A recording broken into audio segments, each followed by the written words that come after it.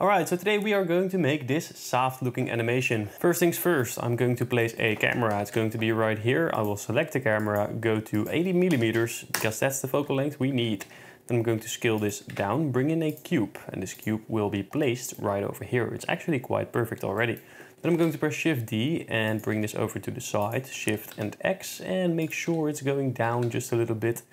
And now this is going to be our second cube. I'm going to duplicate this cube once again and I will bring it towards the side. Scale it down a bit. G and X, G and Z. Maybe scale it up so that it looks a bit like this. I'm going to take this cube once again, Shift D and hold Control, bring it exactly towards this side. G and Z, let's bring it down a bit, and why not move it towards this area as well. And then I'm going to place the camera in its final position, 72 frames. I will RZ, I will RXX, I will RZ again, make sure it's in the center of the camera, press I. Then I'm going right over here because we need some more. I'm going to press Shift A, Mesh, and bring in a cylinder. The cylinder can be scaled down, and it should be scaled down even more because it should be able to fit on the cube. I'm going to give this a subdivision. Let's bring in 3 loop cuts right there. Let's press I on the top in order to scale this inwards. Shade, Auto, Smooth. Then I will duplicate this, Shift D, S, and scale it down so that it also fits right on here. Doesn't have to be that small, just a little bit smaller than the rest, and maybe scale it on the Z-axis in order to give it some randomization. Then of course we also need a plane for the bottom. First we're going to do the animation, then we're going to change some of these cubes to look a little bit better, and we're going to do some texturing and lighting, and then it will be done. So let's select all of this, and this is its final form. So I'm going to select the cube, press I, then select this empty, press I, press I, press I on this empty again, and once again on this final empty as well. Then right here on frame 0, I'm going to press Alt R, RX 90, something like this should work out fine. I'm going to bring it down. It fits on this table perfectly. If that's not the case, you should probably scale it down. Now I'm going to select the deepest point of the headphone model, so somewhere over there, and place it on the plane. Pivot point to 3D cursor, RX, and let's bring it down until it is sitting on this cylinder. R and X, and make sure it looks good now. Very cool. Now, perhaps we were a bit too hasty with this, because what I want to do is select this empty right here, R and Z, let's bring it inside, R and X, let's also rotate it like this, as if it's been folded in. Then I'm going to select this empty and R and X. We're going to have to play around with this, so it seems. R and Y, R and X, R and Z. Just make sure everything makes sense and that it's laying down here like this, something like this. Then I will go past each empty once again. So this one, that one, the cube of course, and the other side as well. And now we have an animation on the first frame. So if we play this, already looks pretty cool. We can make some changes to it though. I'm going to select everything. I'm going to select this empty, that empty, this empty, that empty, and of course the cube. Then I will go into the graph editor. I'm going to set this to normalize so I can see every single line. This will make sure that the line is set from 0 to 1 instead of having its absolute values. So we can see every single line on one bar. It's not going to be representative for the scale. Doesn't really matter though, because we can work with it. Here I'm going to set it to individual centers. I will select everything S and X, and this will give us an extreme Bezier animation. So it's going to be slow in the beginning, then it will be fast in the middle, and then it will be slow near the end. So I'll show you what that means. Shift A, let's play this. There you go. So it's moving slow, then it's opening up, and it's slowing down near the end again. I like this original setup, but I'm going to make some tweaks in order to make it even better. So let's start with the cube. I will go to the Z location. Let's open that up, and I will make sure that the Z location is starting faster. So it's going to move up. Very good, because I want it to move fast in the beginning. Then I'm going to change the rotation for this as well. So I'll select all of these rotation animations. Make sure that we get the ones on the right, because those are actually part of the left. It's kind of weird, but we scaled it, so now it's passing through the other ones. Doesn't really matter. So we're going to take this, and I'm going to set this to bounding box center, S and Y, and this will make sure that it's faster in the beginning, like so. Maybe even more extreme. S and Y. You can see what this does with our curve, by the way. There you go. Looks pretty cool. I think it's a bit too much. Something like this. There you go. So it's moving fast, we've got a rotation, but it's slowing down near the end, and I like the way it looks. Then I'm going to select this one. I think it can be moved a bit faster. I'm going to start with the left one. The cellular rotation is the one that we are needing. I want that one to move a bit faster, so I'm going to bring it up. Whoop. Now it's smoothly moving into place. We have no intersections visible as well. That's looking good.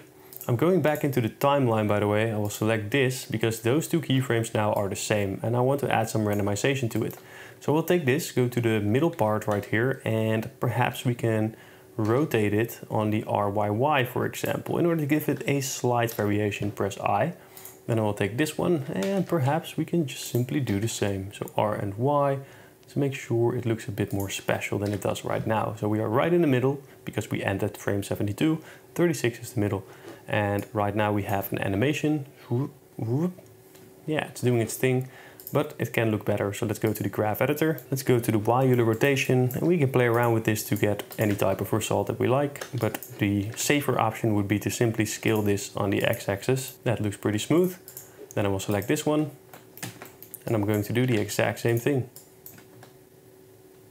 I think this one is a bit aggressive, so I'm going to slow that down. It's probably on the Z-Euler rotation. I want that to be slower. So I'm simply going to select this area and bring it upwards, this area and bring it downwards. And now it will be a way more gradual animation, like so. And I believe in order to fix it even better, we can take the x-axis and we're going to take this and bring it down. So that one is a bit faster. So something like so. And we really have to play around with this so it's not intersecting with each other. Yeah, that's looking fine. So something like this should do the trick. Whoop, and now it's clicking into place. Whoop. All right, that looks pretty cool. I'm going to roll with it. So that is our animation. Let's go back to the timeline. This is what it looks like. Pretty cool. You can achieve similar results simply by following the steps that I just laid out for you. First things first, I'm going to make some adjustments to these models. So I'm going into this cube and I will give it a material like so. And this is going to be the first material. Then I'm heading over into edit mode. I will select all of these lines simply by pressing on 3 and then selecting this face. Then I will click on 2. So now we are only selecting the lines, and Control B, I will bevel this. And I will give it quite some segments as well, like so. Then I will add the plus icon. New, assign. So this one has a different color now than the first one. So I'm going to do the first one first.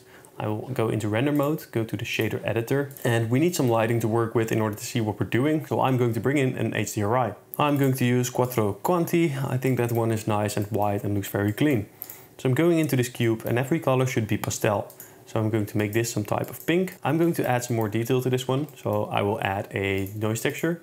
Control T, object in the vector. Let's add a bump factor in the height, normal in the normal. And then I will play around with this. And it seems like this area hasn't gotten the right material. So I'll select it and assign it.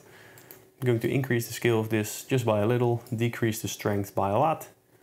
And now we get some extra detail for free. And it looks kind of, I don't know, it looks kind of candy-ish, kind of soft-ish. I like it. Then for the second material, let's auto shade this smooth. And I'm simply going to make this some gold type yellow. So increase the metallic all the way. Let's play around with the roughness until we see something we kind of like. I think this looks pretty cool.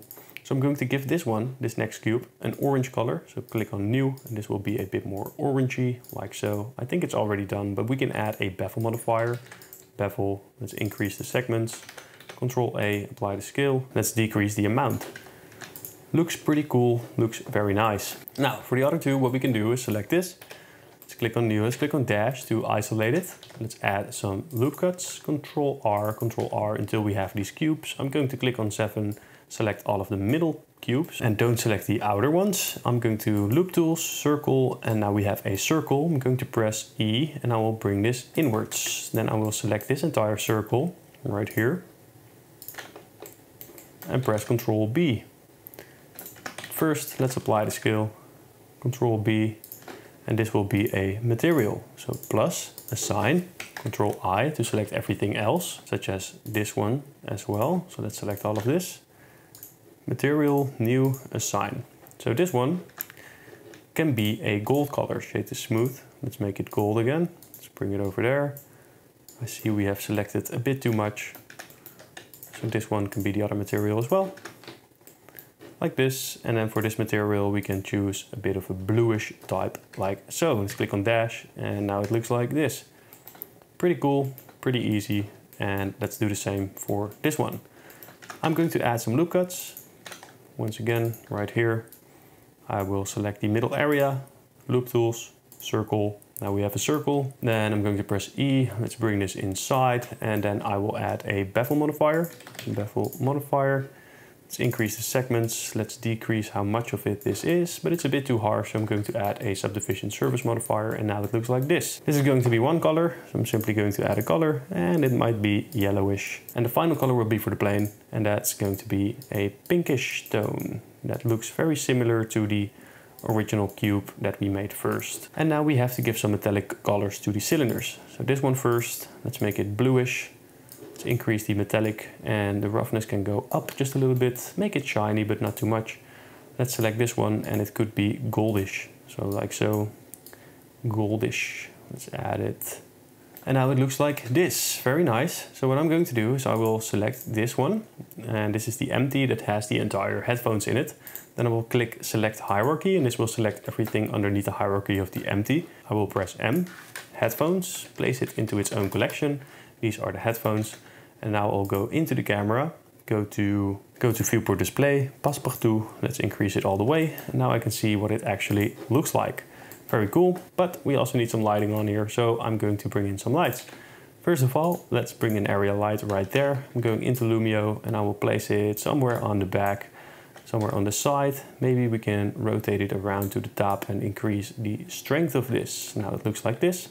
Very cool. I'm going to duplicate it, go into Lumio, press on 2. I'm also going to bring this one in the back and give it some extra light. Something like this, but it could be a lot harsher. So perhaps we can decrease the spread, increase the power a bit. It's a bit too much.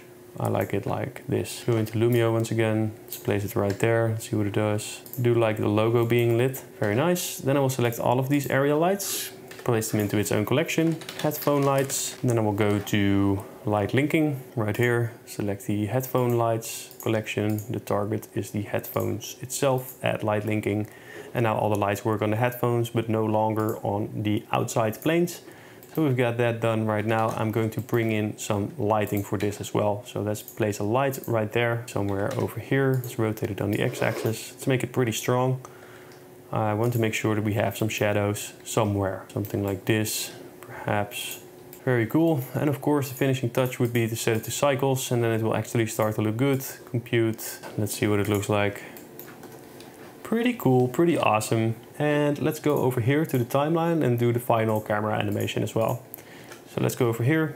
This is the final position, 72. I'm going to select the camera, press I, and we'll go to frame 1. And I will zoom this in all the way over here, and maybe even down on the Z-axis. I'm going to press I, go into the graph editor, and then I will select all of this. Let's see, where are we? We are moving on the location only, no rotations, no scale. So I'm going to lock that off. And I will select all of this, press A and dot. So let's take both of these, S and Y, and let's bring it upwards, like so. And that's it for this animation. It's actually quite simple. I hope you enjoyed this video. If you want to know more about Lumio, there's a link in the description. Also, I would appreciate it if you click on subscribe. And if you want to watch the next video, then I recommend clicking right here.